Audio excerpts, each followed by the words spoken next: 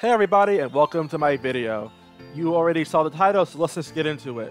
My objective today is to try and beat The Legend of Zelda Majora's Mask without using the Song of Time at all after the first cycle. Or more specifically, to beat the game in under 6 days, hence under a week. Now just a warning, I haven't played this game in probably well over a year, so I don't think I'm actually going to pull this off, but we're definitely going to give it our best shot. Rules are pretty simple. The only real rules are I can't play the normal Song of Time. I can still use the inverted Song of Time and the Song of Double Time. I just can't use the normal Song of Time. As a result, I'm on a time limit and I have to beat the game as soon as I possibly can.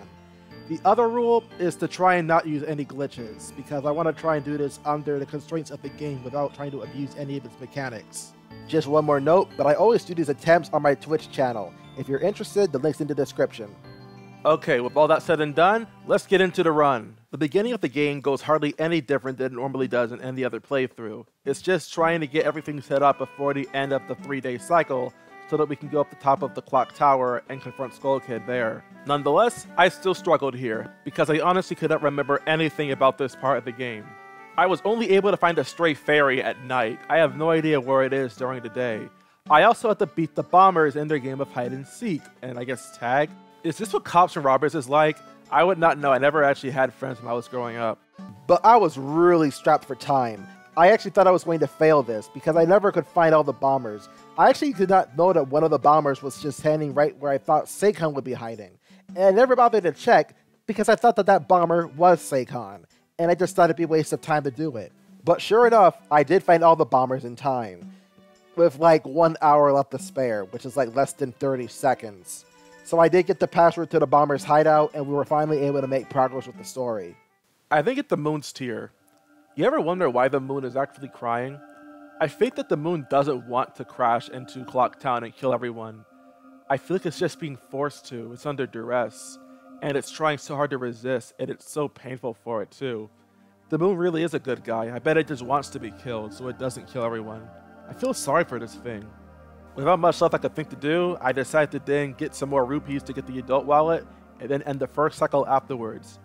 And now the true run begins. With both the Song of Healing and the Deku Mask in my possession, I make a beeline straight for Woodfall.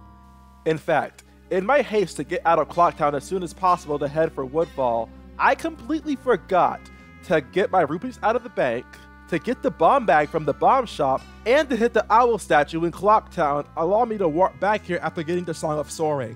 Whoops, there it goes. Yep, my brain stopped. Yeah, pretty bad start. The one thing I didn't forget, and it's probably also the most important part, is to also use the inverted Song of Time to slow down the day as much as I possibly can and get myself as much time as I could possibly need. But you know what? It's all fine, because this challenge will be a learning process. Like I said before, I don't have very much experience with Majora's Mask, and I'm going to have to do a lot of on-the-fly thinking, especially with the dungeons, because I'm very unfamiliar with a lot of their loadouts. So I will be optimizing this attempt, and we will be doing much better in any subsequent attempts too. By the way, I'm using the Wii U gamepad because I'm playing this on the Wii U Virtual Console, and I freaking hate this controller so much because the inputs that come from a control stick are not conducive to having to use directional buttons, which are emulated on the Nintendo 64. There's a lot of misinputs I make, and you can expect to see a lot of screw-ups that will also likely waste us time. The game proceeds as normal. We get our first bottle, and we're going to be requiring this bottle for later on as we go to the Deku Palace. As far as Deku Palace, I actually get through this area really freaking fast. Like, I am getting through this maze and getting past these guards with like no trouble whatsoever, and I get the magic beans really quickly too.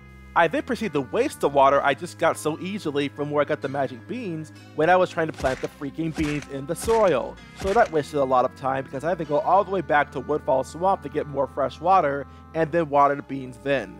But whatever, we got the Song of Awakening now.